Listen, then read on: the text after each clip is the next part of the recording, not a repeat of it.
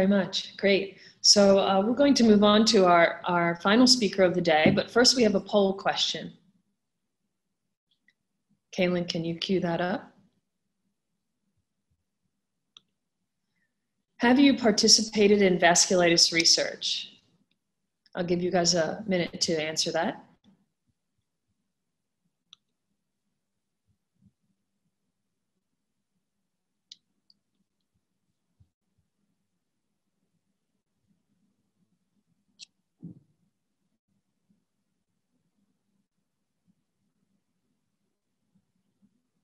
Okay, Kaylin, let's see what we got here.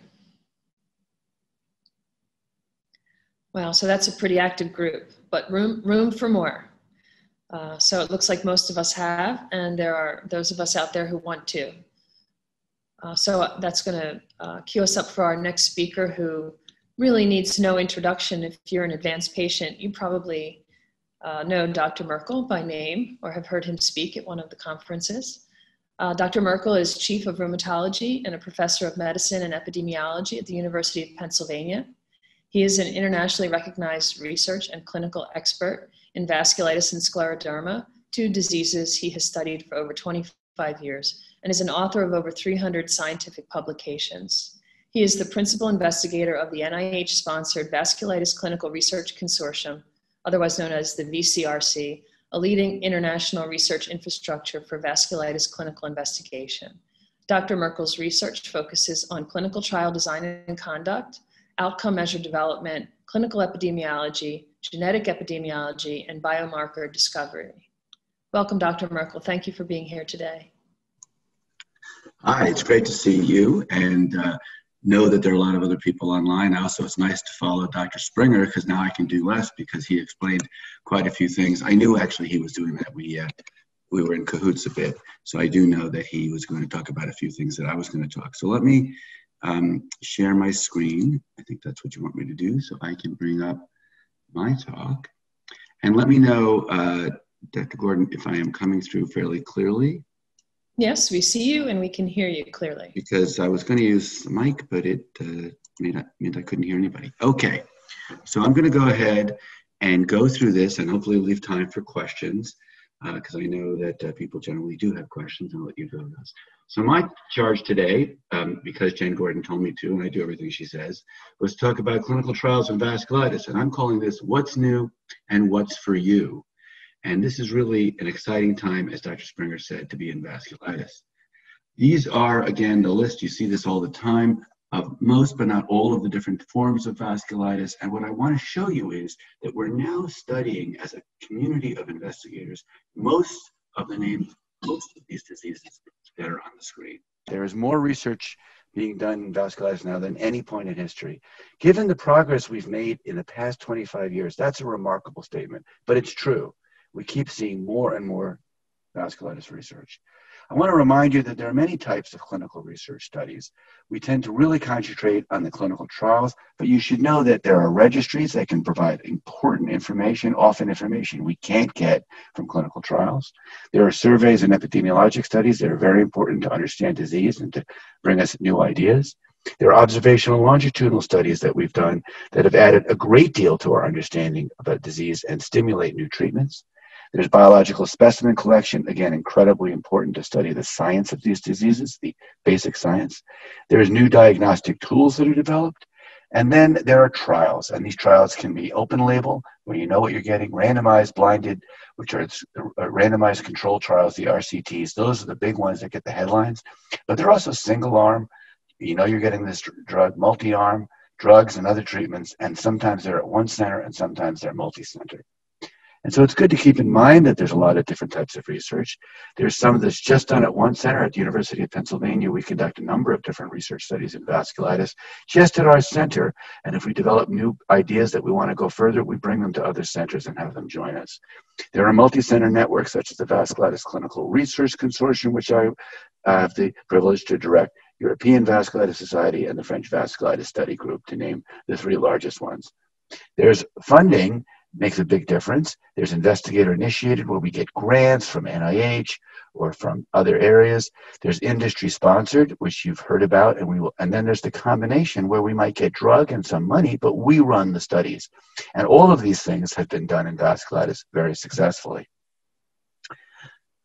Just to show you how much work there's being done in vasculitis, I want to show you very briefly the agenda from a meeting I hosted 10 days ago. Every year, the VCRC hosts an investigators meeting before the American College of Rheumatology meeting. This year, it was all virtual because that's what we're doing. And this is remarkable. 160-something people joined this over in a Sunday. And we had 4 different segments. We had a lot of work done on diagnosis and classification, trials in giant cell arteritis and Tocilizumab, and I'll go over some of these. Work on clinical trial infrastructures, outcome measures, how to measure disease better, how to study other forms of vasculitis, low-dose naltrexone, cutaneous vasculitis, all sorts of different studies. Studies in EGPA Church-Strauss, update on our longitudinal cohorts and our networks, which are doing survey studies and collecting specimens, and we're starting new ones of this in new forms of vasculitis, such as CNS vasculitis, and many studies in granulomatosis polyangiitis and microscopic polyangiitis. So there's just an amazing amount being done in vasculitis in the world. I've been doing this a long time, and I haven't ever seen this much. Let's start with MPA and GPA, but I want to make it very clear to everybody, although those are the diseases that get the most attention in a way because there's been a lot of success and there's a good number of people who have it relative to other forms of vasculitis. There are really a lot of research being done even in quite rare forms of vasculitis. So what's really new in AAV? And I'm not going to go over the actual data because I know that Dr. Springer just did that. But there are several major trials completed and reported out in the past year. And I want to put it into the perspective of what's happening across the world. So you heard about PEXIVAS. So this is a trial that I was one of the principal investigators on. It took us 10 years to complete. It was the largest trial ever done. And we published it in the New England Journal. And the big points that I'm sure Dr. Springer made, I joined after he did that, the key points were that plasma exchange, called plasmapheresis, this process of taking off antibodies, did not prevent kidney failure or death relative to not using it. That doesn't mean there's not a role for it, but this experiment didn't show that, and now it's being used much less frequently. And the second part of this study, which is, I think, as important, if not more, was that using almost half as much prednisone was just as good and safer than using the usual doses. And we think this has changed the standard of care, and people are now using this regimen of lower dose prednisone, and we're hoping to go even lower, as I'll show you. But this was an important advance. The Retaseram study, which I'm also running with my friend and colleague, Dr. Jane, in Europe, this is a study that we've completed. We have reported out the final results last week, but we don't yet have to have it published. And this key points were that rituximab was better than azathioprine for keeping patients in long-term remission. But relapse still happens regularly, even with the use of either drug, so we have more ways to go. And we have a lot to learn from this trial about prediction of relapse, drug safety, and biomarkers. We have an enormous amount of data and specimens, and this will be very helpful as we do additional analyses. That's another theme, is that those of us who study vasculitis, we like to get the most out of the data and the most out of the volunteers who take part. You put your lives on the line, you put your time and effort, and we want to make sure we use the data and the blood that we collect as much and as often as we can to answer good scientific questions. The Avacopan study, the advocate study you just heard about from Dr. Springer. Again, I was one of the key people to help run this study. This is a major advance. I think I agree fully. We'll soon publish these results, but for patients with AAV treated with cyclophosphamide or rituximab, Avacopan and no additional glucocorticoids were just as good or better than glucocorticoids alone. So that is really helpful. We think this is a way to treat patients up front without having to use much more steroids than after, let's say, the first week, for example. This drug may change how we treat, and it's going to change us how we think about glucocorticoids in general for vasculitis, not just this form, but other forms of vasculitis, and other inflammatory and immune-mediated diseases are looking at this kind of work and saying, well, maybe we can also get away with less prednisone if we have another type of drug. So just to remind you that there were all these different trials that were discussed.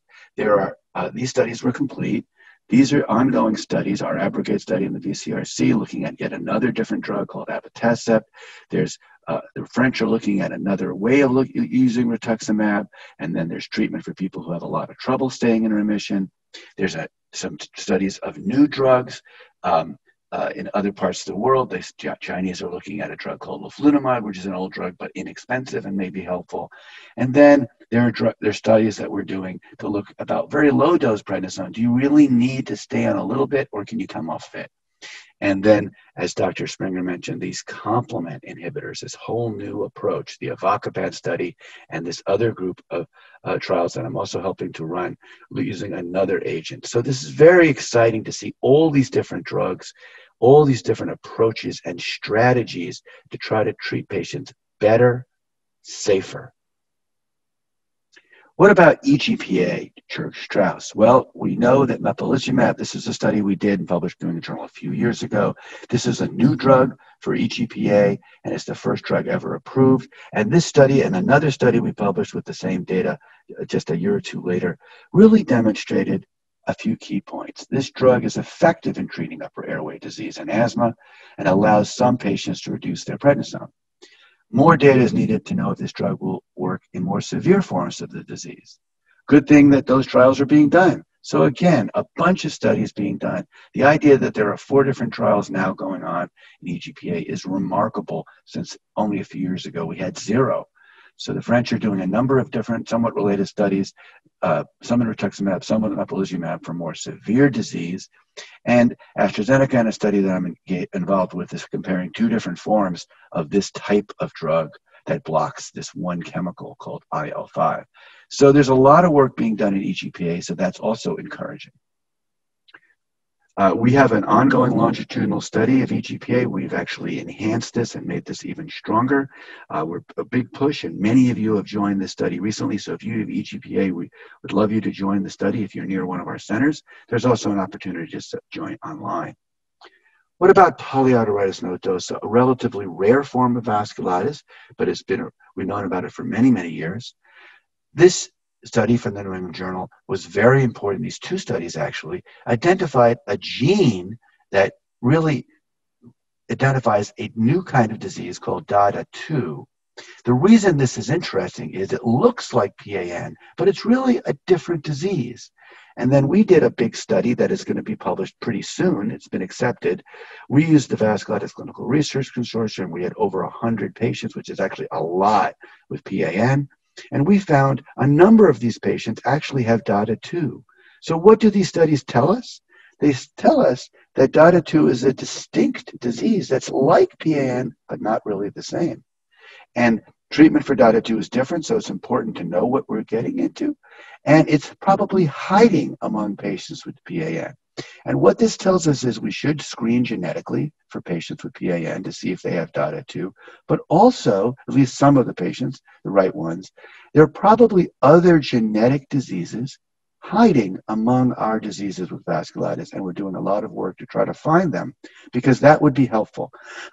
So, for example, if we found a different subset of disease in, let's say, in CNS vasculitis, and we could understand how to treat it better because of that genetic marker, that would be terrific. So what about large vessel vasculitis, Tocilizumab arteritis, and giant cell arteritis? These are very different types of vasculitis from the types I've just been talking about, but they're important types. So this was an important study that Dr. Springer also brought up, which is Tocilizumab for giant cell arteritis. And the key points of this were that it works. It was helpful in treating patients with GCA, and many of them were able to get off prednisone. But many also had relapse. And so what we're finding in many of our autoimmune diseases and inflammatory diseases is that these wonderful new drugs can work, but they often work for only a subset of patients or only some of the time. And so there's still need for new treatments or combinations. And so it also showed that drug companies are interested in GCA. How interested? quite interested because you can see here there are multiple studies. The first two are run by investigators. I'm helping to run the first one through the VCRC, but we got substantial support from a drug company to use this drug and to support the trial. Similarly, for these other studies of methotrexate versus tocilizumab and these other drug names, we like to have very complicated drug names.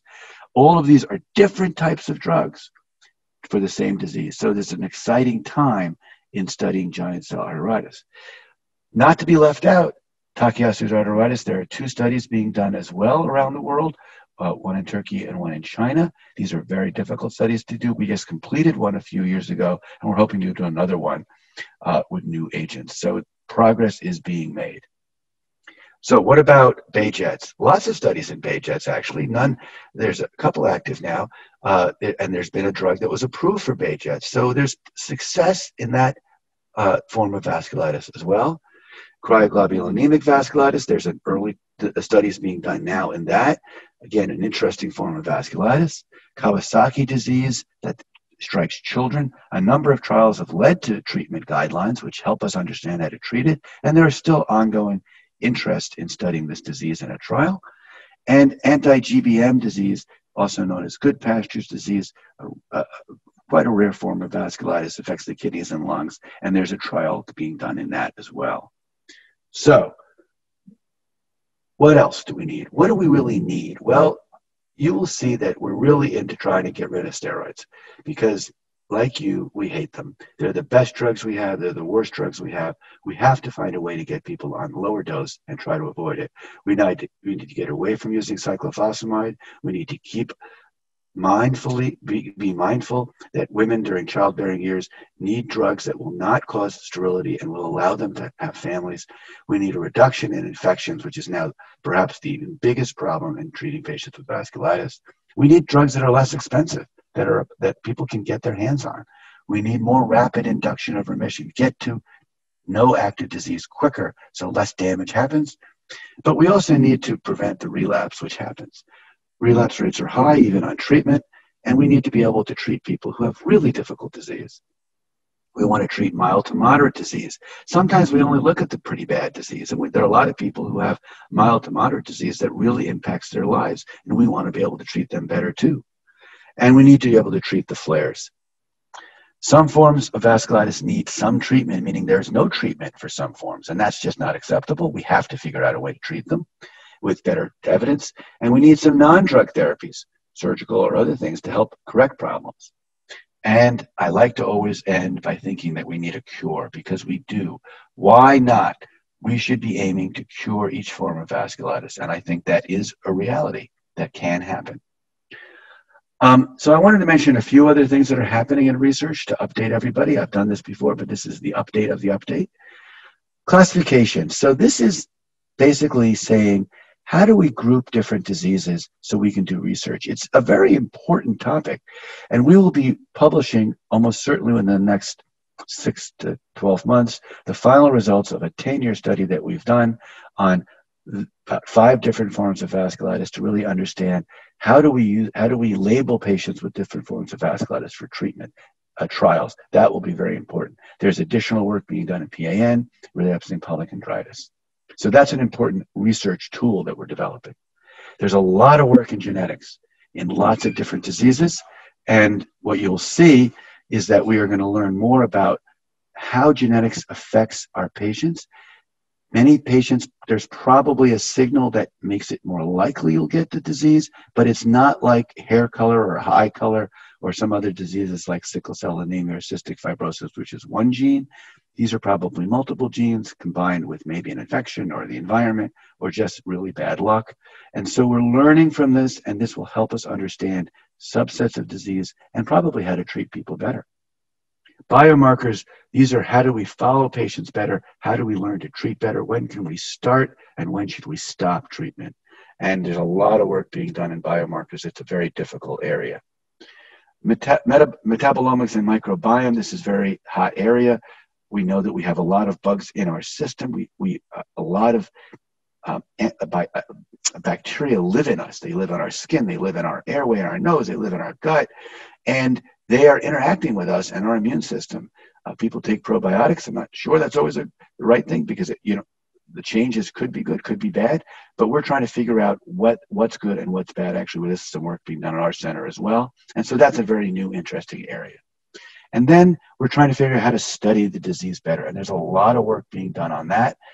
We keep refining how we study disease. Should we use PET scans to study Takayasu? How do we better measure disease in GPA? How do we even approach a trial in relapsing polychondritis? So learning how to study it has really helped us do all the trials I've told you about. And then, of course, the clinical trials. I've come back to that. There are trials in so many different diseases. It's amazing, and I've showed you many of those. And their trials are different types. There are trials that are single-arm pilots. Let's take 10 patients and start treating. We don't do this as much as we used to because we want to do bigger trials, but sometimes we learn things from small cases, small number of cases about safety, and maybe we can learn about efficacy and treatment effect. There are small studies for very rare diseases. We're doing small number studies that we're trying to gain some knowledge about. There's some sort of statistical methods we can use to do small trials.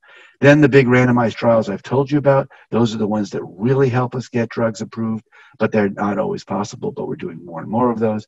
And then what we call pragmatic studies, which are studies, trials that we put right into practice. Can we do it along with practice? It's more it's cost effective, it's cheaper to do these, and it might be a way to get bigger numbers.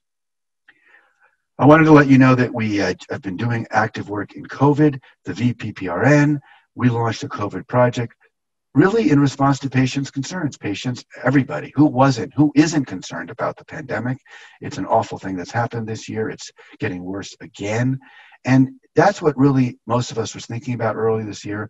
We launched the VPPRN COVID-19 project. Over 700 of you have joined this project, which is incredible. We've got important data about how patients feel about the pandemic and how it's impacting their lives. This is just a brief summary of a few things. We can see that patients are either moderately or very concerned about what's going on, which is appropriate. And nearly half of our patients who responded are taking something that may or may not put them at risk for worse disease. We actually have taken the first part of the survey and we're publishing it. This will be published soon in a major rheumatology journal, and to really let others know about what's going on. What are the key points that we've gotten out of this trial so far? Well, that for patients with vasculitis, they're quite concerned about how COVID-19 will affect them, especially when they're on immunosuppressive drugs that change your immune system. There are some patients are sometimes making decisions about their health that may be concerning. They're skipping infusions. They're not going to the doctor as much. This is worrisome. And so what I think we think is that really we should seek good communication with physicians. Patients and doctors need to talk about their concerns and about what's going on in the pandemic, because unfortunately it's not going away quite yet. We need more information and data to guide actions, and so do doctors. We need to talk to each other and guide better. I want to remind you that we have a pregnancy registry ongoing, so any patient with any form of vasculitis who's pregnant can join this registry online. It's quite simple, and it's very important that we understand what the risks to developing babies are and what the risks to mothers are with vasculitis. And we now have it in multiple languages. And Caitlin Young has been, from the VPPRN BF, has been instrumental in helping us launch this, as she has with our other VPPRN work. So as I said before, I'll say it again, there's more research being done in vasculitis now than at any point in history. The progress made is remarkable. So what's in it for you? Well, I think I've talked about this already, so I'm going to skip this, and I'm going to go, why should you participate? And then I'll take questions. Why should someone participate in clinical research in vasculitis? It looks like at least half of you have. Well, the fifth best reason is rare diseases are hard to study without dedicated volunteer subjects. We can't study it if we don't have subjects. And we know that it's a real, I wouldn't say sacrifice, but it's a burden, it's time, it's effort, and we appreciate it. But we all have to work together to get these studies done. It can be empowering to patients. You're part of the solution. You're part of learning more about vasculitis. It's interesting. For those of you who have been in a study, it's interesting to be in research, whether it's a treatment trial or observational, because we ask all these interesting questions. You have a better understanding of why it takes so long for us to do these things, why is it complicated, and why do we try to work so hard to get it right? Really, the key issues are you may help others in the future. you may help us understand better how to treat or how not to treat, and how to understand these diseases better. And advancing understanding of the pathophysiology of vasculitis, or how to best treat vasculitis. That's why we do the research. Those are the good reasons to join. Only through properly conducted studies can good science be advanced. And we believe in science, and that's how we should be treating people. Okay, so what should you not think about? Why should you not participate in research? These are 5 reasons not to participate. Don't do it to get rich, because I guarantee you, you will not. We actually sometimes cover parking if you're lucky and some travel, and there's sometimes reimbursement. That really doesn't come close to the time that you provide. Don't do it because your family member or your partner or your friend thinks the study is a good idea. That's good. It's nice to get advice from people you trust, but it has to be you that wants to join the study. Don't do it because your doctor told you to join the study. Even if I'm your doctor, especially if I'm your doctor, do it because you think it's the right thing to do. You may trust, I hope you trust your doctor, and that's a good conversation to have, but don't do it to make him or her happy. Do it because you think it's the right thing for you. Your doctor's going to treat you regardless of whether you're part of the study. Don't do it to please your doctor for the same reason. We're happy to, I do lots of research, but I have a lot more patients who are not part of studies, and that's just fine. Don't do it because you think you're going to get a cure. These are experiments, and just remember that, what you're getting into. Do it because you want to advance the science. So I just want to ask, are you a member of the VPPRN? I know you've gotten some material about it for this meeting. This is a way to empower yourself. It's a patient-driven, you join, you provide your information, and then we contact you about additional studies. If you are not a member, if you are a member, thank you. If you're not a member, why not? And you can join today and take an active role in research in vasculitis. And with that being said, I'll thank the many different funding. This isn't probably everything that has funded a lot of the research that I've been involved with, that I've told you about, and I've partnered with many of you and the Vasculitis Foundation, and I'm happy to take questions right now. Thank you. Thank you, Dr. Merkel, for that tour de force of the summary of the research that's been going on. We have a couple of questions that I think would be interest to most of the audience. The first one, when do you anticipate that Avacopan could get FDA approval? Well, I have to be a little careful. I'm extremely involved in that trial. I helped direct it, run it. Dr. Jane and I did that as the academic physicians involved. So I need to be a little careful. What the public information is that it's gone to the FDA for review. And we're, of course, hopeful this will happen. The FDA takes a while to review. I can't say the following because I saw the question in the box for Dr. Springer, if I may. So the steps to getting a drug approved by the FDA are many. You have to, many things have happened before we even do the trial. There's been animal studies, there's been toxicology study, there's been chemical studies, there's been early phase, volunteers, early people without the disease, people with the disease. And then you do the big study. And then they take all of the data and they actually reanalyze it. The FDA wants to see that their statisticians can get the same answer that we got, and they want to look this way and that way appropriately. Are there safety problems? How good is the drug really? And then they come to their own conclusions and come back to the sponsor, whether it be investigator or a company or both, and say, here's where we think. It is a long process because it needs to be a careful process. The FDA does a careful job. Its job is to guard the lives of the citizens and to make sure the drugs are safe. So it can be frustrating that it can take a while, but they've also sometimes find that things maybe aren't right and they don't want to approve a drug that's not going to help or might harm somebody.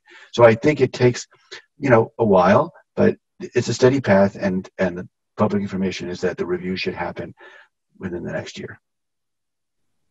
Thank you. Another question, can you comment on the safety of long-term use of rituximab in GPA? I can. We actually just published some of that work, and some others have as well.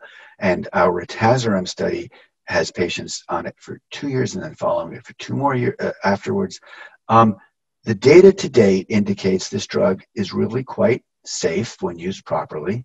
The risk we worry about are your immunoglobulins or your antibody levels go down in your blood, which could put you at risk for infection. That's generally not the case, but there are some patients who get low and we either give more antibody or we slow down the drug. There's always the concern about infection and some late reactions. But I must say, even though I'm a big fan of using this drug, was involved in getting it approved. It's been remarkably safe over the long term. But it's individual is the issue. We now have people on them over 5 years, even come close to 7 or 10 years. And so we have to be careful. I think what's important is that we're learning that many of our drugs are safe when used properly, but you need to be followed and you need to report if there are any new problems. No drug is without side effects.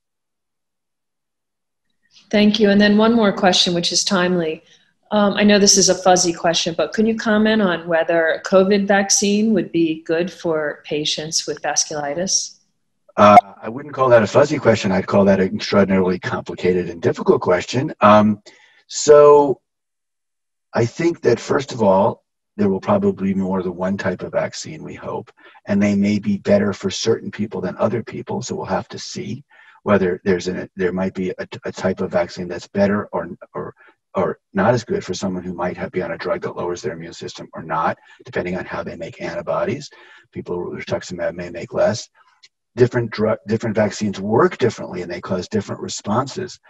We certainly want to see what the safety is and what the FDA and all the proper authorities go through the proper process to understand whether the full process that they always do for vaccines of whether or not it's safe. But once it's been declared safe, I think we'll have a better guidance from what happened with the trial, and then we'll be able to figure that out.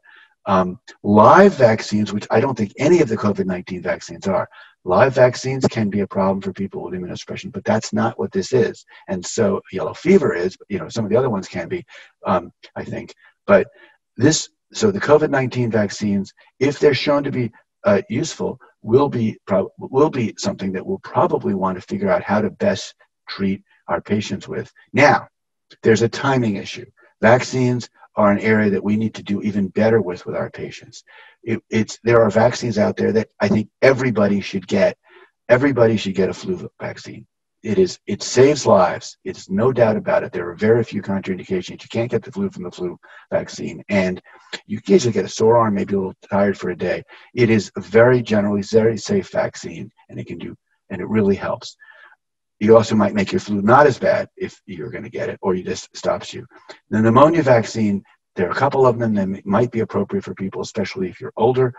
I'm not going to tell you where that line is, but I'm getting close.